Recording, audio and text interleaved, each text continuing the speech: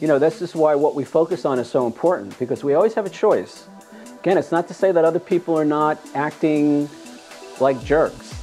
Sometimes they do, because I know sometimes I act like a jerk. So I see it's possible that other people act that way. But we still get to, we get to decide what we're going to focus on. And we'll hear tonight that one of the definitions of forgiveness from A Course in Miracles is very simple. It's to overlook or look past somebody else's negative character traits, negative personality traits, negative behavior. Now, I suggest we do that after we take care of ourselves. We want to make sure that we're taken care of, that we're safe. But once we're in a position where we're no longer under threat, if that's actually what was going on, then we have a choice. What are we going to focus on now? We're going to continue to harbor on how could they do that to me, which quite honestly is a place I like to hang out, and take things personally and all of that. Or are we going to overlook and look past the negative aspects of their personality or whatever, and then make a new decision, make a new choice? It ain't easy. Simple, but ain't easy. Chapter 4 talked about true love. Now we're talking about true forgiveness, because there's a lot of misconceptions about what forgiveness is and how to do it. So we're going to move into that now. We talked the last few weeks about healthy boundaries, taking care of ourselves. It is, in my opinion, it is impossible to practice true forgiveness if we're not taking care of ourselves. In fact, it doesn't make any sense, because we could just be putting ourselves back in harm's way with inappropriate people. And remember, our boundaries protect us, but they also contain us. Because I know there have been instances in my life when I have been the inappropriate one, when I have been inappropriate with other people because I didn't have healthy, functional boundaries. So boundaries come first, taking care of ourselves, and then we can do what I'm calling the work of true forgiveness here. We're all basically driven by, actually in chapter 5 we said, the primary motivation for all our choices and decisions is we want to feel better. And the way I translate that into this discussion is we want to, everything we do is motivated by this desire to survive, take care of ourselves, because nothing feels better than surviving, and or what we consider the pursuit of happiness. We'll feel better, i.e. happy, if we get that thing that we think we want or need, or accomplish that thing that we want to accomplish. Now, there's nothing wrong with any of that, but the problem is it can cloud our judgment, and it can create a mindset which sees other people as the enemy. It's other people that are stopping me from getting the love that I want or need, or the money that I want or need, or the food that I want or need. We create a worldview that says life is hard, we have to struggle to get what we think we want or need, and other people are often the obstacle to us achieving our goals, to getting where we want to be. So this idea that, be kind, for everyone is fighting the same hard battle, I think that's a good way to begin to look at life. Even if it's, one of my favorites is driving on the highway. And you notice, I can tell, I imagine that I can tell the kind of day that somebody had by the way they're driving home from work that night. If you're on the highway at 5 o'clock, you can get a sense, people who are weaving in and out of traffic, if there is traffic,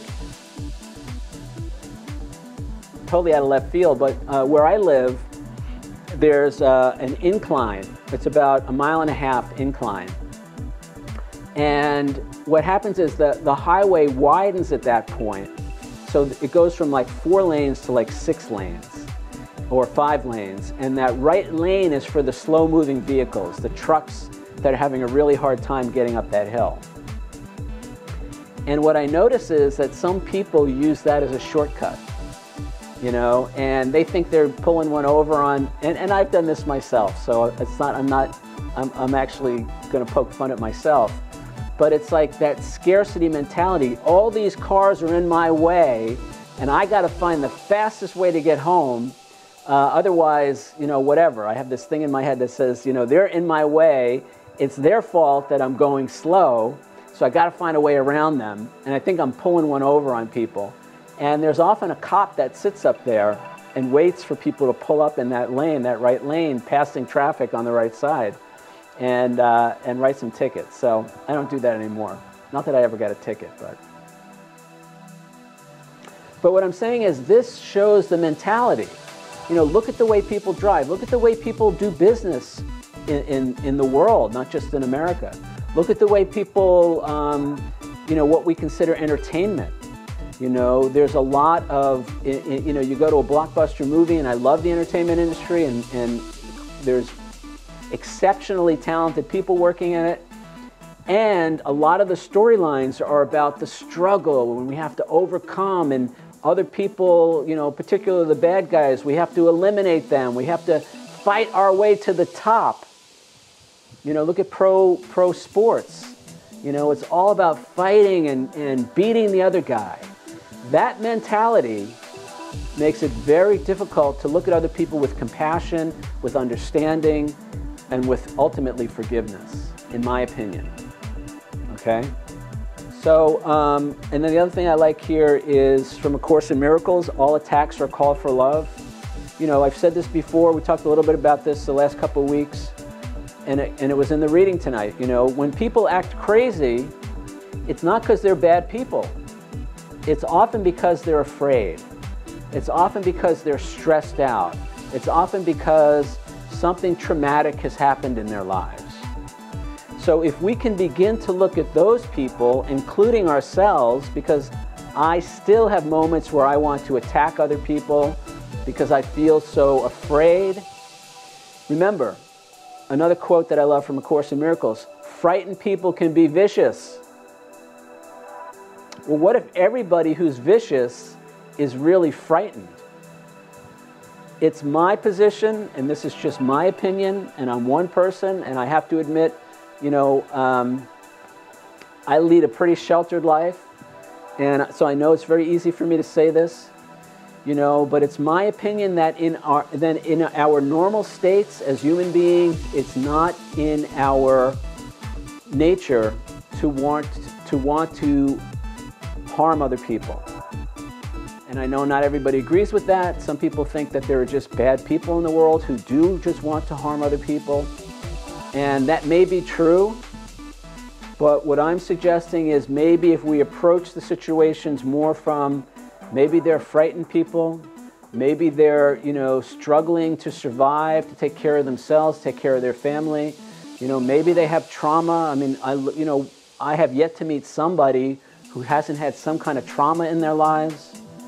So, doesn't mean we give people a pass on their bad behavior. It doesn't mean we don't take care of ourselves. It doesn't even mean that we don't use force if necessary, because sometimes it is necessary to use force to restrain somebody else, another person or another nation, from inflicting harm on other people.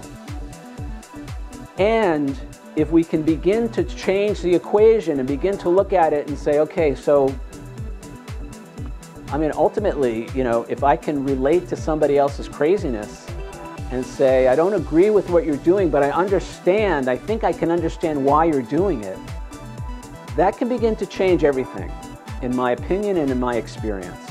It may not always work, it may not be appropriate for every situation, but for most of the situations that most of us encounter in life, in our interpersonal relationships with people in our family, people at work, things like that, I just will invite you, and I'll invite myself at the same time, to begin to look at those conflicts a little differently, and to begin to look at the other person perhaps as somebody who's really struggling, somebody who's really afraid, somebody who's really on unsteady ground for whatever reason. And again, not to put ourselves in harm's way, not to give them a pass on their inappropriate behavior, but to begin to approach it from that place and then see what comes.